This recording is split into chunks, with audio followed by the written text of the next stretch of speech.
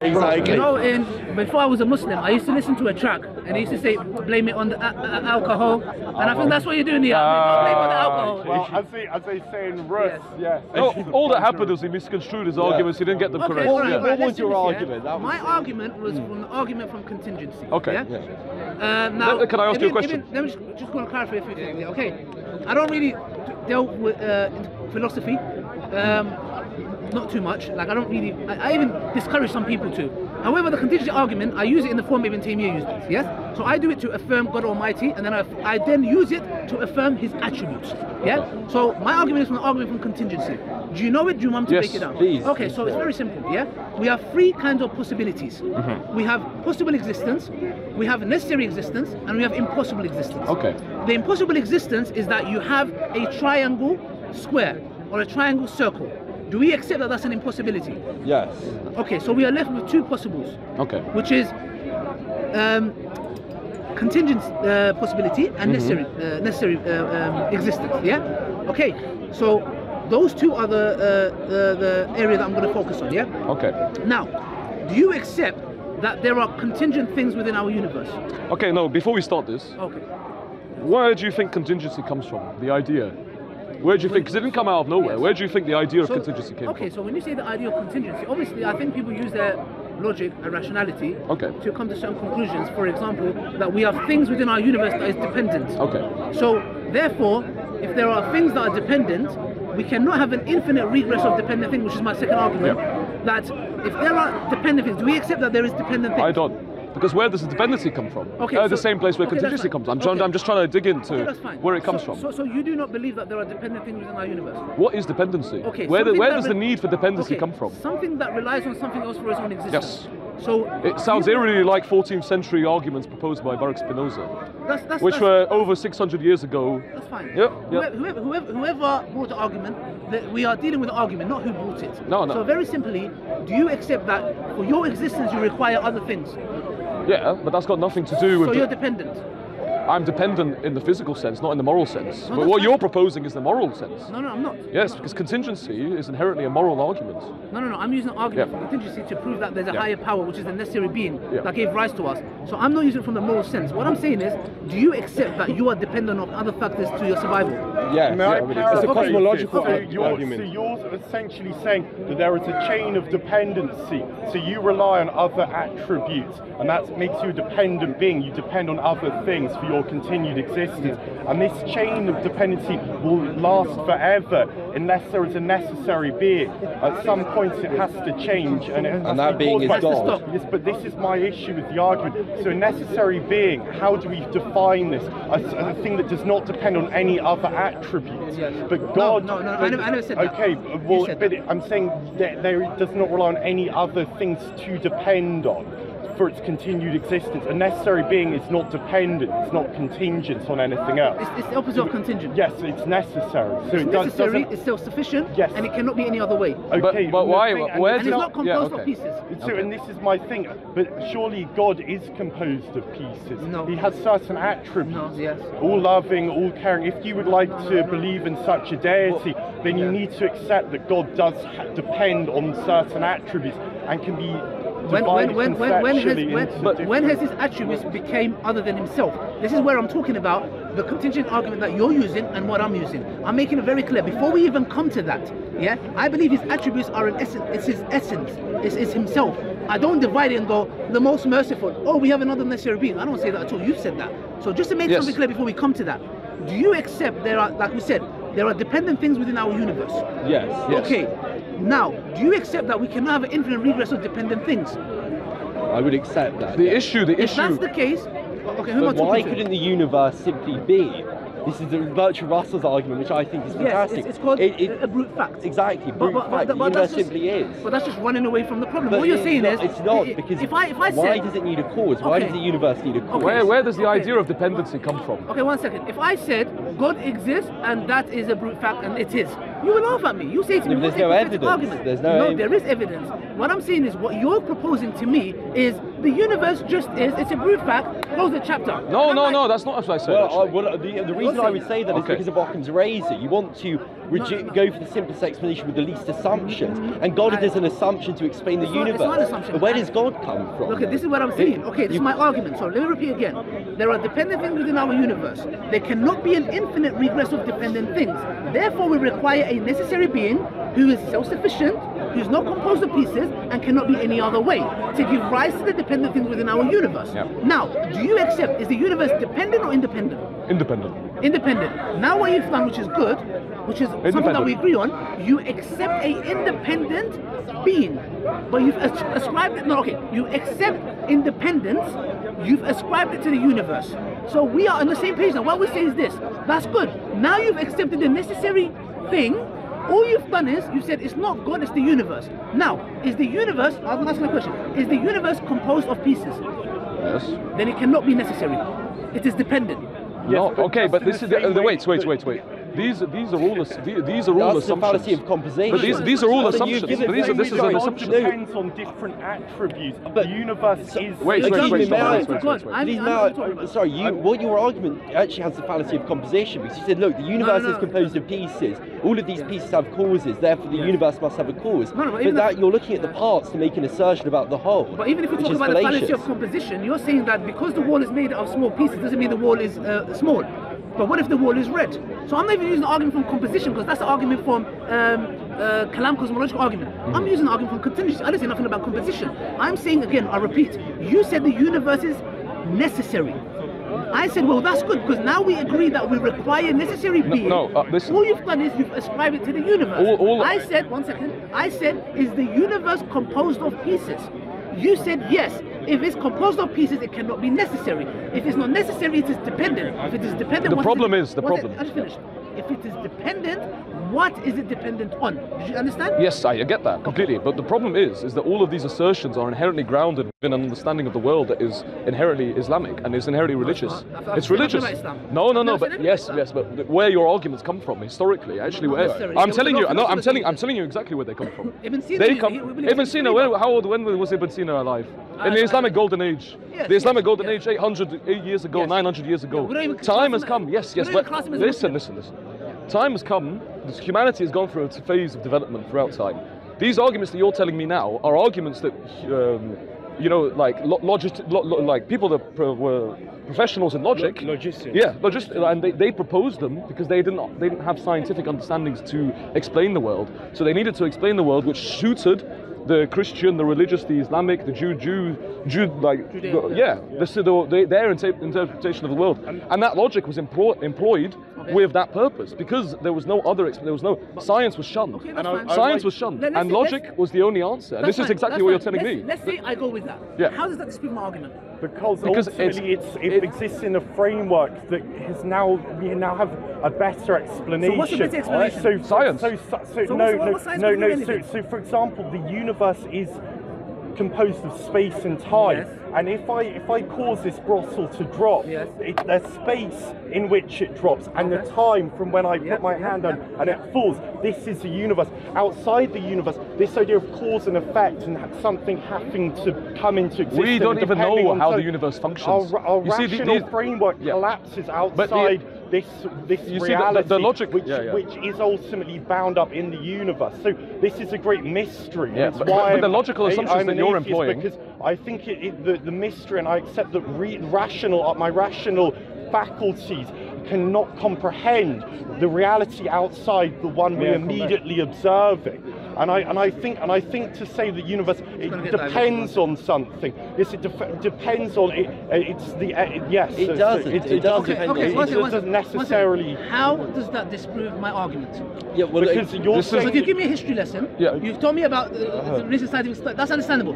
How does that disprove my argument? because it's inherently archaic. No, but it's genetic. That's a genetic fallacy. You've advanced a belief, don't you? You're just saying it's a genetic fallacy. You just say it comes from this guy, and therefore it must be wrong. No, it's not there. So this is a very important point I need to ask you. Okay, so you're saying that the universe is dependent, it's a contingent entity, because it depends on lots of things within it. Do you accept that he said the universe is independent? Do you accept that? I'm independent of what? No. It's just independent. It's independent. In what Do you regards? accept? No, it's just independent. It's self-sufficient. Do you accept that? It's not. Does not rely on anything for its continued existence. Yes.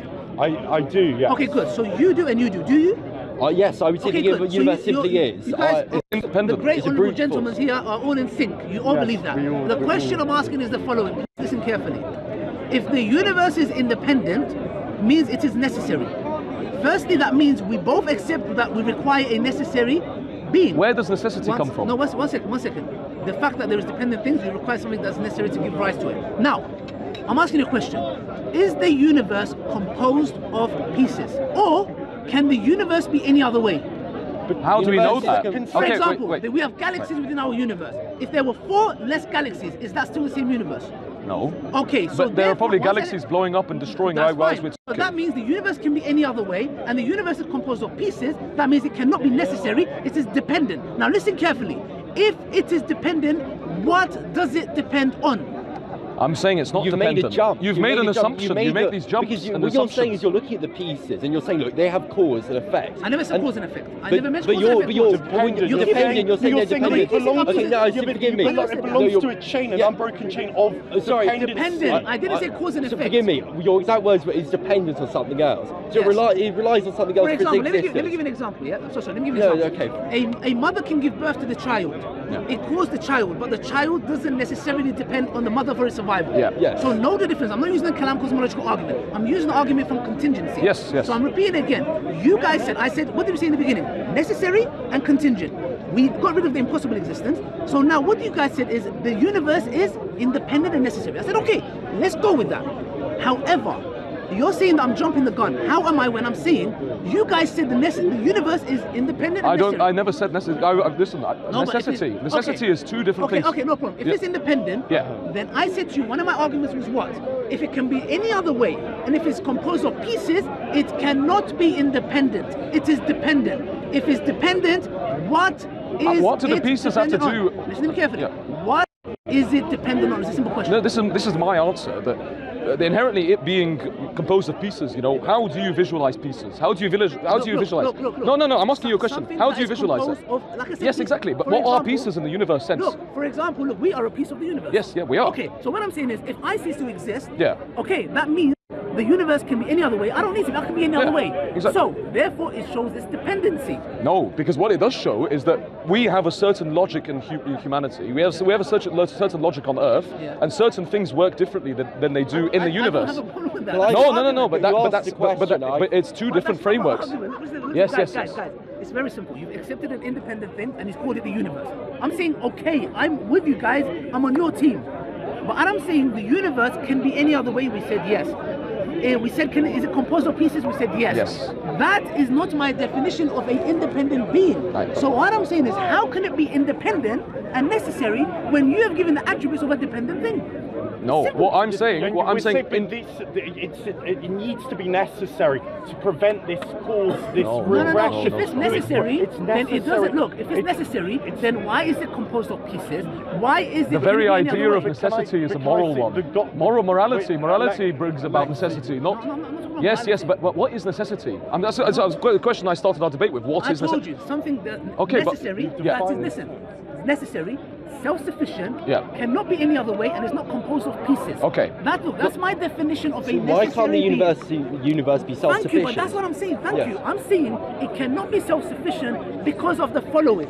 It is composed of pieces, number 1. But why does that rule this out? Because it shows that it's dependent. It could be any other way. Because you're only looking at the pieces. It's a fallacy. Is there galaxies within our universe? Yes. If we have 5 less galaxies, what happens? No, same. It's a different universe. No, not really, though, because galaxies blow up and explode. Still. Okay. I have your argument. I understand. Energy, the energy doesn't change. But how does that accommodate the fact that the universe is expanding? What's the second law of thermodynamics? There's no E equals MC squared. No. Energy can't be created or destroyed. Okay. Or the universe goes towards. Energy cannot be created or destroyed in a closed system. Yes, can't be created or destroyed. Okay. But it's an open system. Okay. No. What I'm saying is this: is there a set amount of energy within our universe? No, it's expanding. This is my point. I'm not sure. But at one point, if you reverse it, that's where the Big Bang Theory comes from. If you reverse it, they go to a singular point. If there is a set amount of energy within our universe, it is dependent on something else. But there isn't. It's now being proved. Is it infinite? Infinite, because the universe is expanding. No. You just said infinite. Can you prove infinite to me? The universe is expanding. Expanding is not infinite. Look. Expansion. Infinite cannot go up or down. If I say I have an infinite amount of biryanis and I eat 2 biryanis, how many biryanis do I have? Still infinite. No, it's infinite minus 2, which is an impossibility. There is no such thing. The concept of infinity doesn't exist in the real world. Yes. There is potential infinite, but again, infinite. So now, if you're saying infinite, it's my point. It doesn't exist in our world. Okay, no. It can exist. And this is our world is the only world I'm talking about. Yeah, in our universe, if there is no infinite, then that shows that it is finite. If it's finite, it requires something else of its outside itself for its existence, which shows its dependency. Yes. I understand exactly. But that logic is very good. That logic is That logic is very good when it's applied to Earth. I'm saying the logical scaffolding you're using to craft your argument exists. You're right, but within the universe, within time and space, and this idea of dependency and cause. Outside, I don't talk about cause. Yes, but dependency. But outside this logical framework, these concepts simply collapse. All I'm saying. No. Listen, Ali. But he at least said. Can I tell you my view? Can I tell you my view? So the way I perceive. Before that, you did accept that it's a good. Yeah, no. But all I want to say is my view. All I want to say is my view that. Where do the ideas of necessity, all of this contingency, where they come from? They come from a need to unify a people. Where does Islam come from? Where did Christianity come from? Where did Judaism come from? It came from the idea of repressed tribes, repressed people within a bigger empire that needed something to stand behind. Needed something. Yes. No, I'm just telling you my view, and from which your other views come from. Because then you come to the point where, okay, let's say you're 1500 years ago when Muhammad came about, and he united the Arab people, united these tribes, and created this huge Islamic empire, destroyed 2 empires while doing it, and created this force empires that were trying to destroy them. But he destroyed them. But then, but as a coherent entity, he came in and destroyed them. Yeah. So that's the point. But how else do you unify a people? How do you unify a people? No, I understand, but but then you get to the question. Okay, use Islam. Islam is there. I'm not even talking about Islam. No. I didn't even mention Islam. Yes, I'm not. I'm telling you my perspective on where your views come from. So and then you come to the situation where you don't have the science to explain the universe. You don't have a way. You don't have a physical, technological way of understanding what the universe is. What do you employ? You employ logic that is inherently grounded to our perception of the world within planet Earth, without understanding what's going out there. That's fine. You use uniformity, regularity, and certain things to do science. Necessity. My friend. My friend, necessity. No, that's fine. But you've given me a kind of a history lesson / moral. I'm not even talking about that. Yeah. I know this pen. You wake up and this pen explodes. Have you ever seen No, because it's this uniformity and this regularity, yes? Okay. So we know we can do science. If that didn't happen, we can never do science. That's when we look at quantum mechanics and we talk about the double slit experiment. Yeah, there are things that happen in which we're like, whoa, that doesn't make sense to us. So we use our rationality, irregularity, uniformity to do science. Mm-hmm. I'm giving you guys an argument. Yeah. That's inherently moral. No. Look, I'm not using a moral argument. Yes, it can be inherently moral, but I'm saying that very simply, I've made an argument. You guys haven't given me anything to disprove. I just want to come and say to you, you know what, Ali? The universe is necessary and independent because of A, B, and C. Ali, I don't know where we're. What's the ultimate issue here? You're saying that the universe needs something. A necessary being that gave rise to it. Yeah. Then I can come and talk to you about its attributes. And you're defining a necessary being as something that isn't composed of parts. But again. And cannot be any other way. Yes. Yeah. And is independent. Independent, self-sufficient. Yeah. Self-sufficient. No, I get that. But I'm saying that under your terms and your definition and the definitional structure that we're using to construct the arguments on, under the definitions that we have agreed, you are accurate in your assertion that the universe is composed of parts. But what Alexi is saying is that this argument is archaic and does not reflect the reality that the universe is not necessarily necessary. No, because necessity. This is my point. I'm saying it is necessary by saying. No, this is my point. Necessity is a construction. The universe isn't contingent. Doesn't necessarily have to be contingent on something else. No, it has like to. God. That's why I gave you my evidence. I'm saying under your definition, yes, that's true. So you accept it? I'm saying under the definition that we have agreed upon. No, Strabo, no. This is not the ultimate point, though, because yes, the universe is composed of certain attributes. No, let me ask this is true. So it immediately prevents it from being a necessary being. If we're going to disagree, then we have to disagree on the definition. But I'm saying that this definition is ultimately irrelevant because the universe could conceivably have been caused from nothing, and it could, but not cause. I'm not talking about causation. Yes, from nothing. Where does the idea of necessity come from? Like my first question to you. Bottle, you need time and space in which you need stuff to occur. Did you say that the universe can be composed from nothing? I'm not composed of nothing. I'm saying that I simply. No, you said it can be. I'm saying under the logical framework. That's illogical. I'm saying under a logical framework that we use to comprehend our perceptions of the natural world. Yes. Then it seems inconceivable that something can come out of nothing. Exactly. But this is still, it's not an impossibility. You listed the three different things, but this is not an impossibility. Because outside of our logical framework, outside of the universe, it could be conceivable. No, it cannot be. What are you talking about? The process by which chemical reactions take place could be totally different. No, Ali. That's fine. I think this is more likely than positing a deity, and this is where we ultimately disagree on the matter of probability now. On the matter of probability. Listen to me carefully, yeah? I use the argument from contingency. Till now, you guys have not touched upon number one. Now you are asserting that, look at this, can it be God? No way. Can it be nothing? Maybe. That is preposterous. No. Let me finish. I listen to you. Let me finish. What is nothing?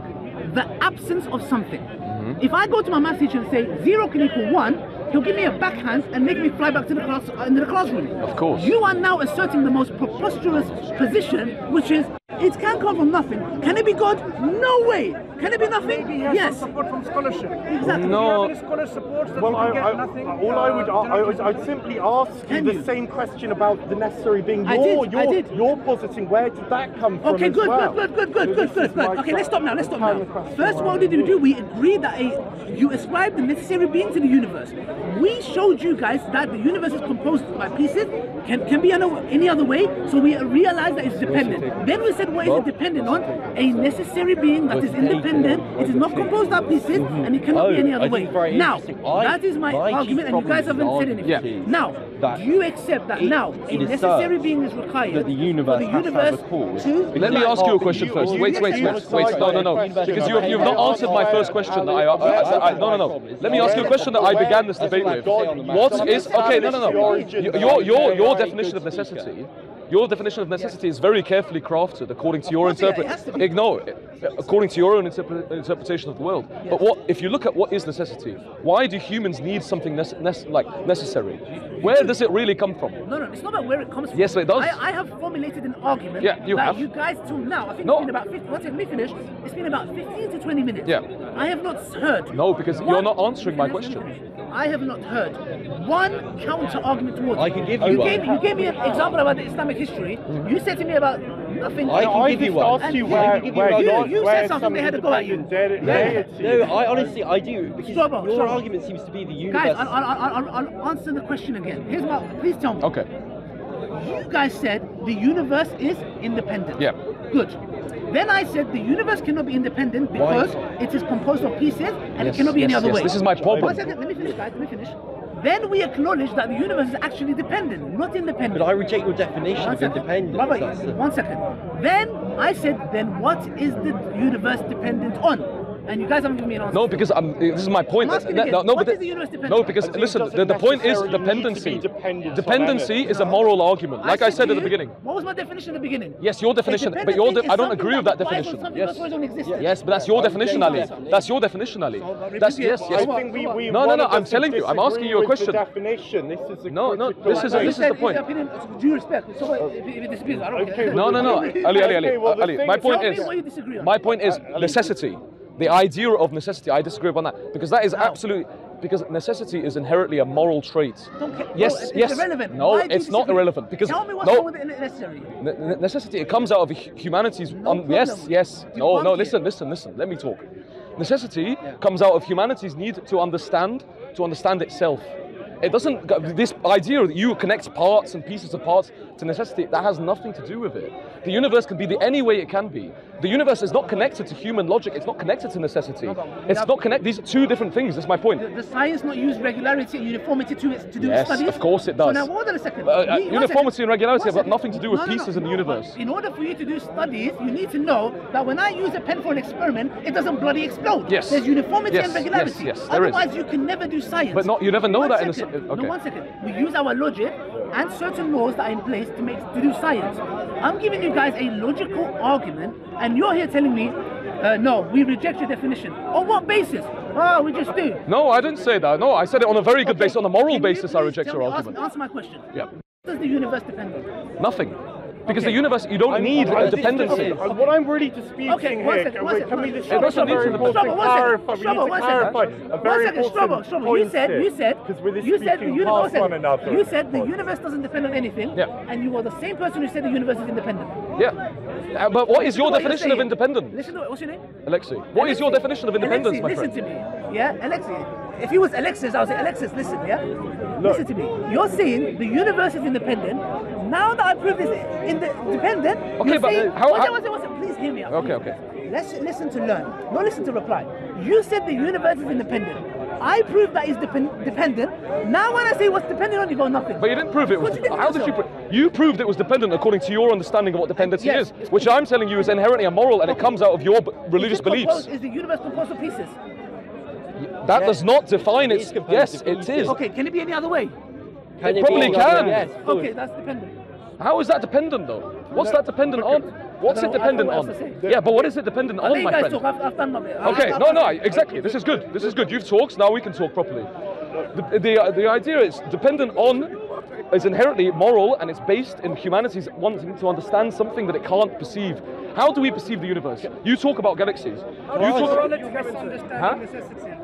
Yes, but what is necessity? I can ask you a simple question. You're saying it's a moral argument. But what is necessity?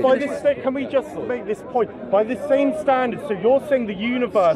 you even said it can come from nothing. For God's sake, I would ask you the same question about positing a deity, which you haven't answered yet. You said to me... Why is that unreasonable when it comes to a deity? Why the universe? You even said it can come from nothing.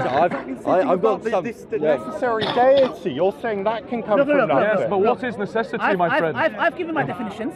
I've given my definitions for a contingent thing. I've given my definition for necessary being. Okay. You have not answered me still. This is the point. We want to avoid it. The ball is in your court. Yes, the ball is in our court. We want to avoid. It is a moral argument. Because this is my point. Where does look, no. Before we do that, I'll give my final closing statement. You do it, and we want to move on with the brothers, yeah? Yeah. Okay. I've answered a simple question. My argument was very simple, yeah? Okay. There are dependent things within our universe. There is independent things. Yeah. Okay. So I said dependency is something that can be any other way, is composed of pieces, and requires something else for its own existence. Yes. Then my dear friend said that I said, is the universe dependent or independent? He says independent. Then I said to him, it cannot be independent because it's composed of pieces and it can be any other way. So we acknowledge that it's dependent. No. That's not. The statement you guys can make. Okay, yeah? okay. So, and then I said to them, since we agreed it's dependent, what does it depend on? He said, maybe from nothing. He said, it depends on nothing. So my argument is very simple. The atheists are terrified to say sorry, we just have to it can be God. It can be nothing. It can be like anything. It can be infinite, but it cannot be God. That's my closing statement. You guys make a decision. Okay, fantastic. May I say, it's a pleasure. It's a pleasure debating you. Thank you very much. We're going to carry on. It's a matter of probability. On one hand, the universe comes from nothing, but you still have. Where does this necessarily go? Stop. Closing statement. Yes, we can about to finish.